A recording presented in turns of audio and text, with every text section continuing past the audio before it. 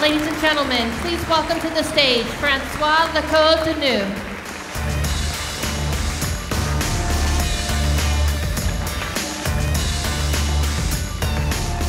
Well, good morning and welcome to Agility in Boston.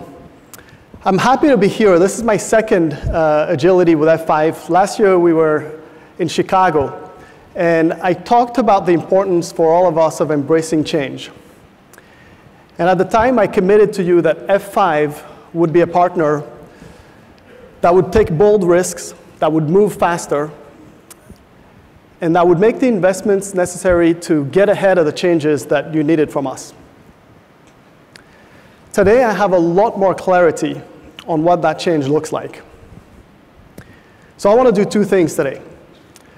First, I want to convince you, if you're not already, that we have entered a new age of capital. We have entered an age where the most valuable assets that any enterprise can possess are their applications. And the second thing I want to do is I want to be giving you a very clear sense of how F5 is transforming into what we've called a multi-cloud application services company, which is essentially a company that is 100% focused on enabling you to deploy, manage, protect this new form of capital. Now, I'm conscious we're having this conversation here in New England, a place rich with history for this country.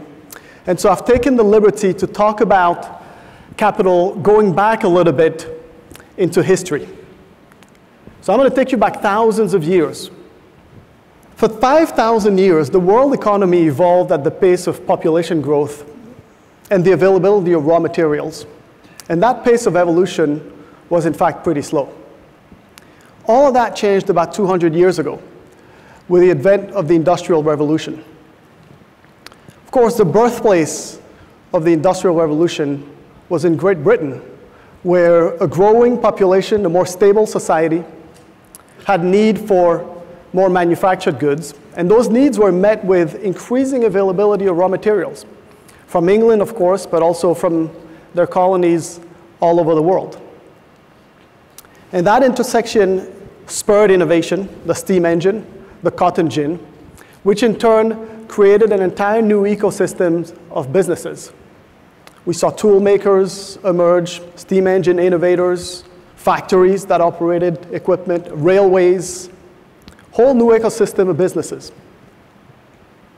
The birthplace of the revolution was in England, but I said there was history here because it was in fact not far from here on the banks of the Charles River that a fellow called Francis Lowell pioneered the first truly integrated production of cotton. In fact, his company, the Boston Manufacturing Company, pioneered what's now called company towns. He had a mill owner build schools, churches, nurseries, lecture halls for their employees. And all over New England, on the banks of the rivers here, we saw these mill towns emerge, which was an entirely different way of living and working. And there were a ton of changes brought about by the Industrial Revolution. But the one defining change of that era was a redefinition of value. Businesses were no longer valued on the basis of the raw materials they had access to. They were valued on the basis of the machinery, the equipment that they owned. It was the industrial age or the age of the machines. Of course, throughout the 1800s, financiers invested more and more into more sophisticated equipment. Machinery proliferated across factories, and businesses needed more sophisticated labor to operate, to maintain, to design, to upgrade these machines. And by the turn of the century, into the 1900s, the intelligence, the education, the experience of people in organizations became the core differentiating value for companies. And essentially, we entered the age of human capital. And again, a new ecosystem of businesses emerged. We saw services-based businesses emerged that provided human capital on demand, consultancies, financial services companies. We saw an explosion of universities around the world that developed human capital. We saw large companies emerge that hoarded large amounts of human capital to develop intellectual property. Companies like GE, IBM, Coca-Cola. I would say to a large extent, we were in the age of human capital at the turn of this century. In fact, when I entered the technology industry in the late 90s, I still remember today that we used to forecast the prospects of technology companies on the basis of how many masters they had, or how many PhDs, or how many engineers they had in a particular domain. I think that all changed in 2014. I believe we've now entered the age of application capital. And by that I mean applications, software applications, are truly the most valuable assets that any enterprise can possess today. I say it all changed in 2014 because that, of course, is the year that Facebook bought WhatsApp. I'm sure many of you remember they paid $19 billion for a company that had 55 engineers. And like me, perhaps many of you were trying to do the math on the basis of a human capital paradigm, and we couldn't quite figure out how they would ever get a return on paying $350 million per engineer. And of course, they weren't doing the math on the same paradigm. They didn't buy 55 engineers. They bought a messaging application that had 400 million users at the time, more than 1 billion today. But it was a fundamentally different way of engaging users than the traditional Facebook application. And so applications really are the raw material. They're the embodiment of the raw material, the human capital, and the machinery of the digital age.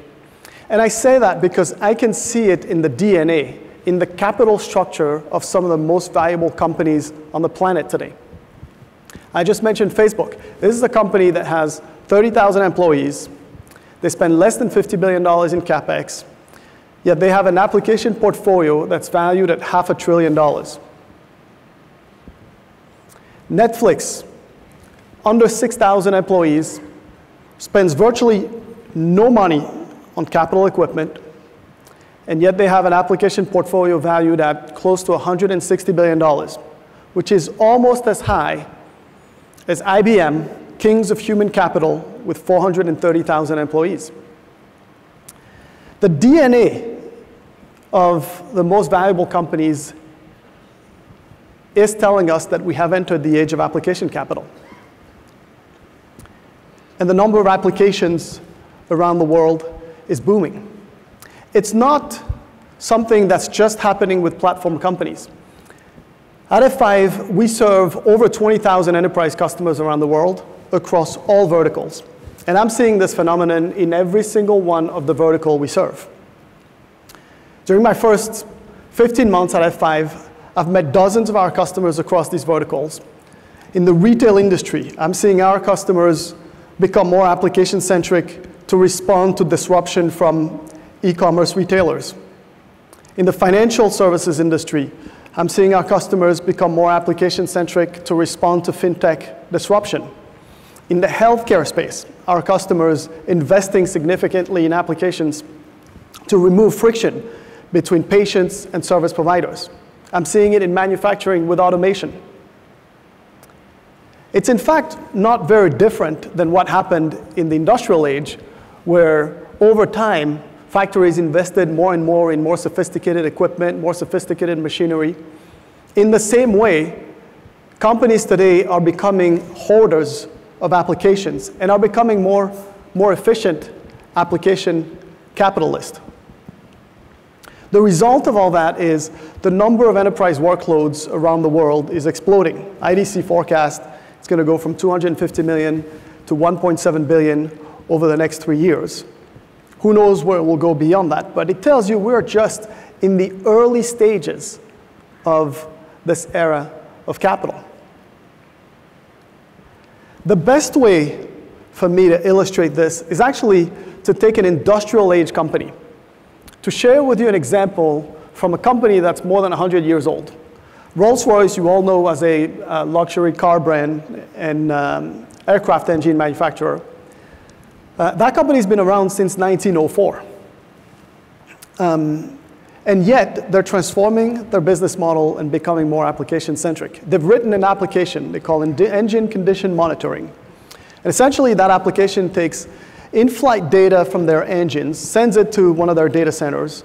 That data is crunched, and data from this engine, around thousands of parameters, is compared to thousands of other flights and other engines, analyzed, and by the time a plane lands, Rolls-Royce is able to give recommendations to their customers on things they can do to improve safety, to improve fuel efficiency, and improve performance of their operations. This is a 100-year-old company that's abandoning their leased commodity engine business and transforming into a subscription-based data analytics company. Now, if applications are booming, and we're seeing them proliferate, and every single vertical is investing more in applications capital, it begs the question, why are they so valuable? There are 1,000 answers to that question, because applications do a ton of things for us. They forecast, they automate processes, they streamline supply chains. But I think applications do one thing that creates tremendous value for modern enterprises today. And that one thing is collapsing the cycle of value creation. I want to give you a process that every company in the planet has to do. This is the process of launching a product or a service or a solution into a target group of customers, trying to understand the response of these customers to this product, segmenting our customers by vertical or geography, or by usage pattern, understanding the response to our product or our solution, and then as a result of that analysis, modifying our product, our service, our offer, and then going through the cycle again. For most human capital companies, this cycle takes months or weeks. We invest a lot of human energy into the cycle, and every company goes through that. The most valuable companies today have figured out a way to collapse the cycle in minutes or seconds. Essentially, they are mass customizing their solutions to an individual customer within minutes. This is exactly what happens when Spotify comes up magically with a discovery playlist that aligns to your musical taste when they know a couple of songs you've listened to. It's the same thing that happens when airlines modify ticket prices on a given route to respond to supply and demand. It's what online retailers are able to do when they give you a purchase recommendation based upon what you've put in your shopping cart. And it is what Rolls-Royce does when they give us this recommendation when a plane has just landed on how to improve flight operations. This collapsing of value creation is why applications are the center of value for modern enterprises today. So what are the challenges for application capitalists? Because there's so much value in these applications. If there's such a core part of how we create value for our customers, we better understand the challenges that exist for application capitalists and whether they're different than the challenges we faced in the era of machines or the era of human capital. At F5, we've been in the application delivery business for many years, and as a result, we study applications. We do research every year. We survey 3,000 of our customers every year to understand where they're going with their applications and what their challenges are. And I want to share with you the insights from the latest research because they tell us where we want to focus in solving the challenges of this application capital age.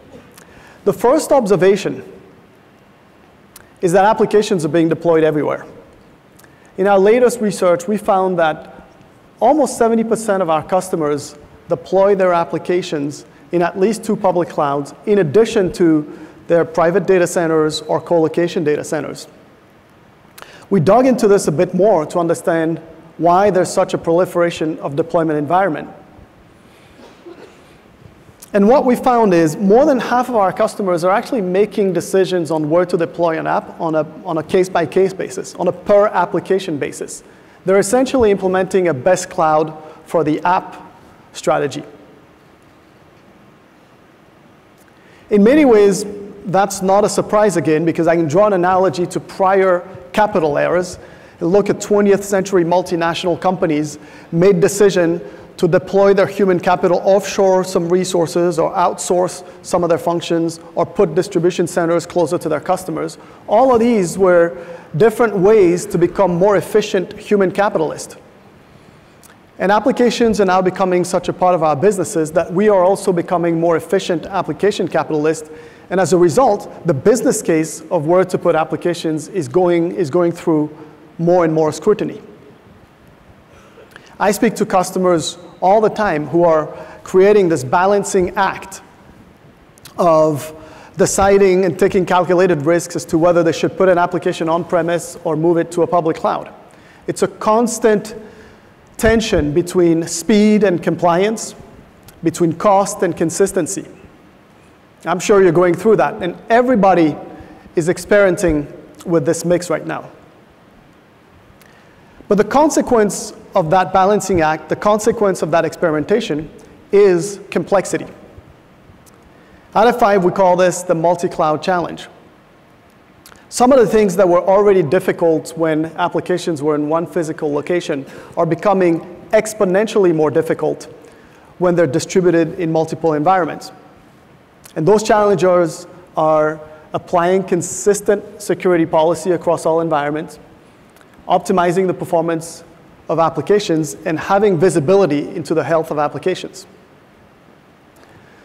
Those challenges are really at the core of the mission that we've set for ourselves at F5.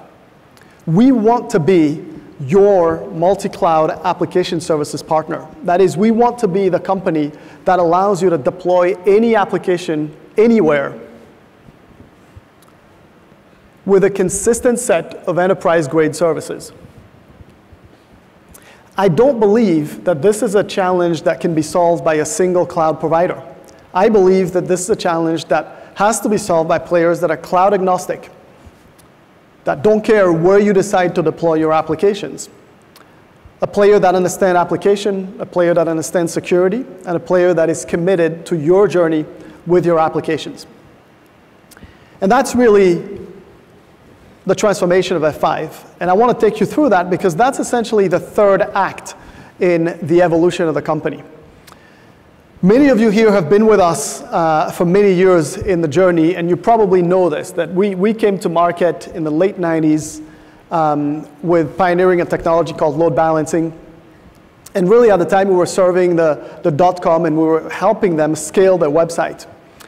In the early 2000s, we made a pivot to the enterprise market. It was a pretty significant pivot in terms of the customers we targeted, but also we innovated with a technology that we've now come to call ADCs, Application Delivery Controllers. And essentially at the time, we added significant traffic management capabilities and security capabilities and developed strong application fluency. The stage we're in now, what I call multi-cloud application services, is really taking all of that application fluency, all of those learnings about how to make application perform, how to make them go faster and be safer.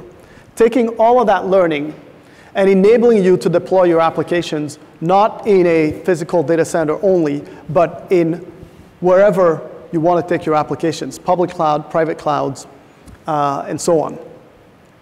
That really is the focus of the company, and it's largely the result of conversations we've had with you over the years. Now, I want to take you through what we've done to make that mission a reality, or to turn that vision a reality. And I want to take you through what we've done over the last couple of years, because this journey really started 2 years ago, and what we're going to do next. So if you look at what we've done already, we've essentially done 2 big things. Number one is we've made ourselves available in way more places than we were before. You want to put your applications in AWS today, we're there. In Azure, we're there. In Google Cloud, we're there. We're integrated with the major private cloud platforms today. We're in the major co-location centers.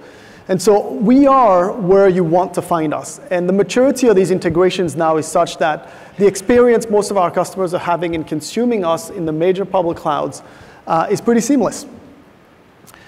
The second thing we've done is we've made it much easier to consume F5 technology. We've created these new commercial models. We used to be only available on a perpetual basis. You can now consume F5 on a subscription basis, on a utility basis. We offer enterprise license agreements. And so some of these things align much better with the total cost of ownership you want for your applications or the life cycle of your applications. Things get even more exciting going forward. We've got some very exciting plans over the next 18 months. And there's 3 big areas we're investing in. The first is automation and orchestration. We know that many of you want to interact with F5 technology through a more consistent and stable set of APIs, and we are doubling down on those investments. Our objective is really to significantly reduce the operational burden, the operational overhead of integrating F5 technology, deploying or upgrading F5 technology in your environment, and you're going to have some very exciting developments from us in this area. In fact, Hitesh, who follows me today, will talk about this. In 2019, we'll also be releasing 2 new application services platforms that are a great fit for modern enterprise application development. One is a packaged software solution, and the other one is an as-a-service solution for a native cloud consumption experience. Those solutions are horizontally scalable, they're lighter weight, they support your CI/CD environment, and those will be coming to you over the next 12 months from F5. So very exciting new platforms that Kara actually will talk about in her keynote tomorrow. And then lastly, we're going to be enhancing our application security portfolio, because security is such a big part of our DNA and such a big part of solving the challenge of deploying applications across the multi-cloud. We're going to do more in anti-bot protection. We're going to do more in authentication. We're going to do more in SSL orchestration and service chaining. So you'll have a fuller portfolio of security services, again, available into all these consumption models from F5. So I've talked about the past. I've talked about what we're doing and where we're going as a company in the future. I now want to talk about the present. And to do that, I want to bring with me on stage a couple of customers who have been using F5 to solve some of their challenges and are going to share their experience with us here for a few minutes.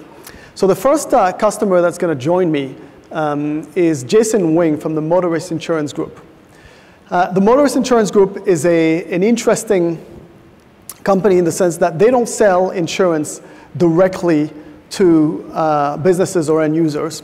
But they have a set of insurance agents that use their portal to quote and sell insurance to their customers. And so that portal as an application is absolutely critical to the success of this company.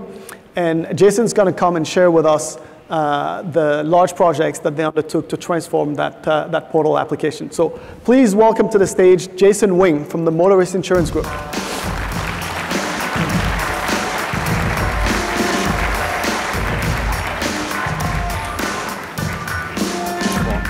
Welcome, Jason. Thanks, Francois.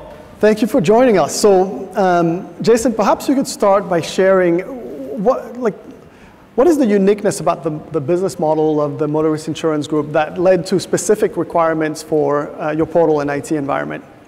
Absolutely. So at the Motorist Insurance Group, as Francois mentioned, we don't sell insurance directly to someone that needs the insurance. It's sold through an independent insurance agent. And this is an insurance agent that is able to sell any insurance. Our goal is for them to sell motorist insurance. And the way that happens is they use our website, our portal page to write policies and get quotes and do claims and all of the things an insurance company does. So that portal has to work.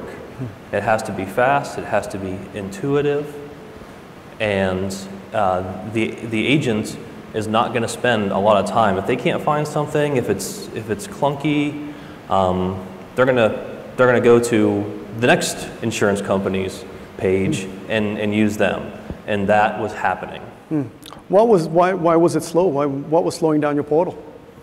Yeah, so Motorist Insurance Group is actually an umbrella of a number of different insurance companies, where at one time each of those insurance companies had their own infrastructure, their own systems, so their own policy system, their own claims system, their own billing system.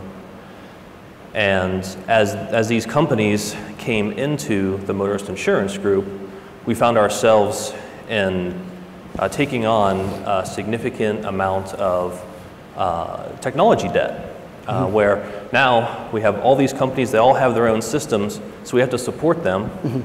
We have to keep paying maintenance for them.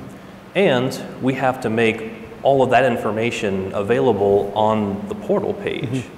And what happened was the agents would come in and maybe they would have to sign in multiple times to get to different pieces of information. Sometimes it'd be hard for the agent to say, well, I thought I was supposed to go this way, no, you're supposed to go that way. And so we realized that, we heard that from the agents, so we needed to make a change. Now, I'm sure others can relate to this, having to stitch systems together, but in your case, it must have been an enormous task to stitch together these back-end systems from various companies and come up with a more cohesive and faster solution. So how did you approach the project? Sure.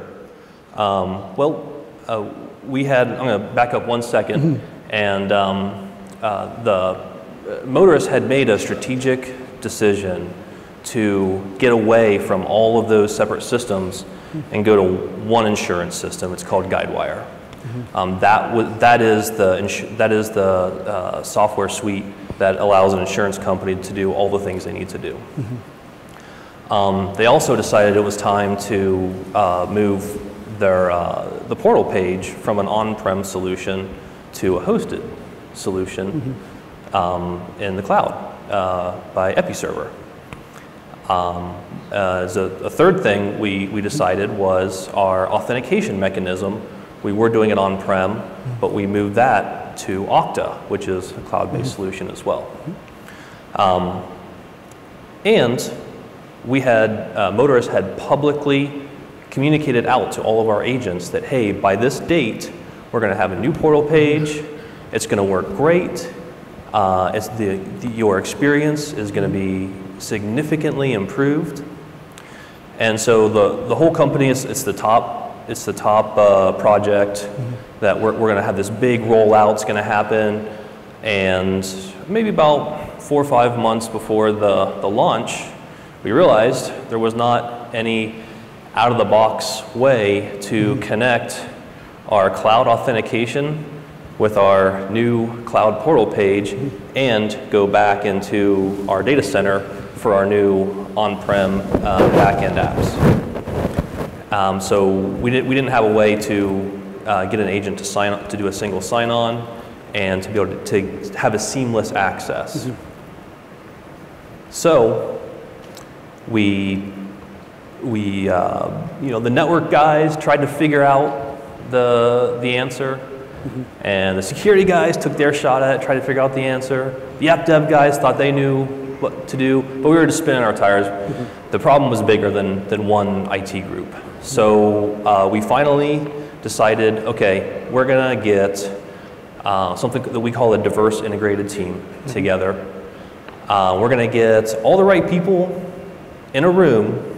So we're gonna get the security guys, the architects, the network guys, the app dev people, and we also realized that, hey, we don't have all of the knowledge and experience in-house. So we had to reach out both to F5, to one of our partners, Nexum, to bring in some of that knowledge and experience. So we got in a room, got all the right people, And we whiteboarded and we talked through all of this for 2 days. But we committed, we said, we're going to figure this out. We had a bunch of different things we thought about. We got a little bit angry at each other. There may have been some darts being shot at each other. But when we were done, we had our solution. And it was, F5 was right in the middle of it. Well, you got through it. What was the solution? What did you come up with?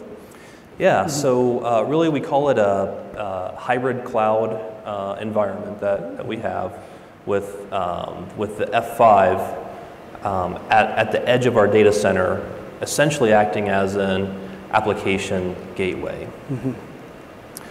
And what we did is the agent, when they sign on, they see an Okta screen, they type in their username and password. And that from Okta, there's a SAML assertion that connects to the F5.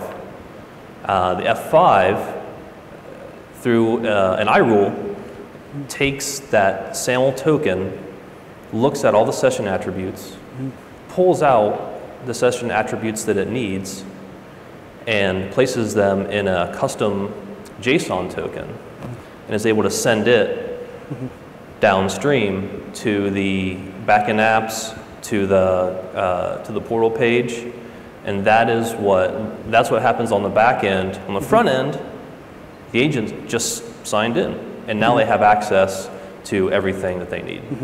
Wow. So the power of collaboration across teams to overcome that. Jason, perhaps one last question for you. Any advice you would have for members of the audience who face a similar daunting, enormous project? Yeah, really it's a couple things that we really learned. We had to realize that, hey, maybe we can't solve this problem on our own. A lot of times as technologists we want to, and especially when we have responsibility for the system, but sometimes you have to reach out to others, sometimes outside your own IT team, and sometimes outside the organization to bring the right people in to get the job done. The other thing I would say is we really needed to keep the focus on what the business outcome needed to be, not as much on what should we do with the technology. We knew that portal page, it was very clear for us. We knew that portal page had to work right. And so we had to align the technology to make that happen. Sometimes we'll fall victim to getting so deep in the technology that sometimes maybe we don't see what the business outcome should be. We've certainly, Motor has been guilty of that in the past.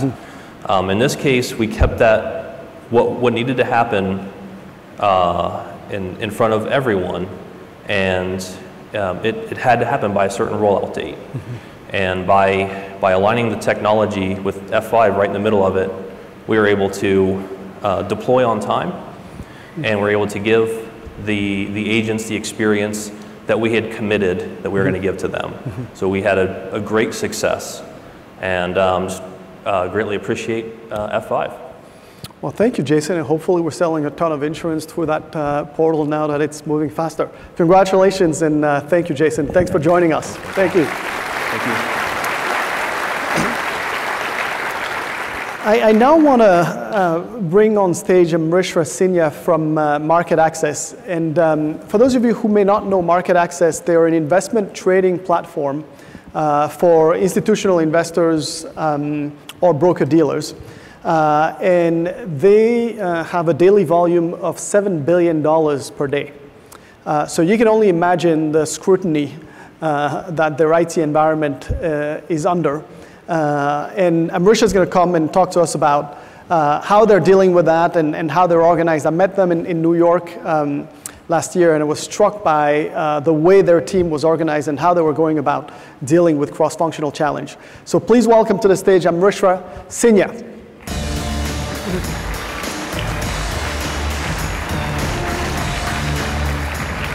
Amrisha, welcome. Thank you for joining us. Oh, it's my pleasure. So, Amrisha, perhaps you can start. I was saying when I met you guys, I was struck by the way you were organized. Can you perhaps just start by describing your role in the organization? Yeah, my background is in networking and programming. So my role is to apply traditional DevOps practices to a very traditional network engineering platform. So I get to call myself a network DevOps engineer. But that can't be easy because traditionally, networking functions, DevOps functions are not always seeing eye to eye in organizations. Is there tension in your organization? How do you deal with it? Not in our organization, but that can be very true. The common thread between both of those approaches is consistency, and automation helps you provide more consistency and standardization in a platform. So I talked about automation a little earlier as a big area of investment for F5. I know you are involved in automating the network at Market Access. Can you take us through what you're doing and why that's important for you? Yeah, so my company is a fintech company, and we're not allowed to work on production devices during the day within business hours.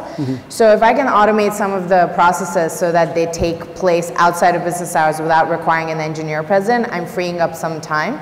But I'm also able to ensure consistency in what actually happens. When that job runs, it runs the same way every time. Because no matter how hard you try, when many people work on the same thing, small changes creep in. It's only natural. But with automation, if you can ensure consistency and peace of mind, it not only makes the platform more stable, but it also frees up engineers to engineer more solutions rather than maintaining the old ones. So automation is very important, and network is the next frontier for getting automated. So a lot of folks I know here in the room are working on automation. We know from the feedback we've received from our customers, this is an area where we have significant work to do to reduce the operational overhead of implementing our solutions. And I think that's not just an F5 thing. I think it applies to other platform vendors as well. Yeah, do you have any advice for folks in the room who would be working on automation? So I got started with automating the network about 3 years ago, and 2 years ago we started migrating from our legacy load balancers onto the F5. With automation, I was able to move 50 VIPs a week consistently with confidence, and what that allowed us to do was move 4,000 VIPs, almost 4,000 VIPs in the space of 2 years only. If we didn't have automation in place, that process would have taken twice as long, twice as many resources, and we wouldn't have had the peace of mind with the migration if we didn't use that. We use Ansible for automation, and Ansible works directly with the native APIs on the F5 Big IP, which is great because I've been able to get access to developers at F5 who are working on the very modules that I use. And having that sort of feedback process to interact with them has been great in making sure that the feature set that we use gets automated first, which is really helpful when you have to migrate 4,000 VIPs.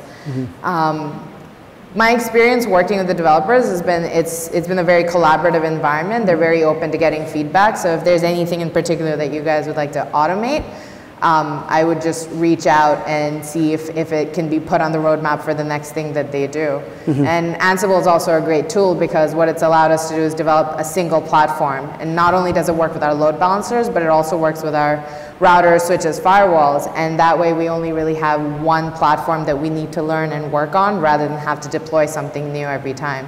I'm here to learn from everyone else's experiences as well as share some of my own, so I'm happy to discuss some of this stuff further. I'm here until the end of the conference. And I'm sure there'll be a number of folks who will want to talk to you about what you've done there on automation. Amrisha, thank you for sharing your experience, and congratulations. Thank you.